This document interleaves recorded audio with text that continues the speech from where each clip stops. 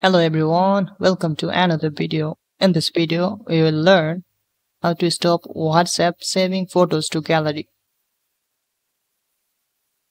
This works on both iOS and Android. Let's start right away. First step, open your WhatsApp application. Then tap on this three-dot icon. Then tap on Setting. Then find Chats.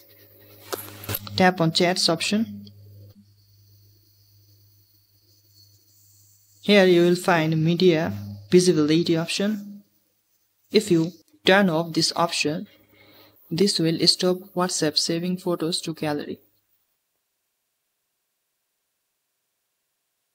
Just tap on this button. That's it. That's it for now. If you think this video is helpful, please like the video and also don't forget to subscribe our channel. Thanks for watching.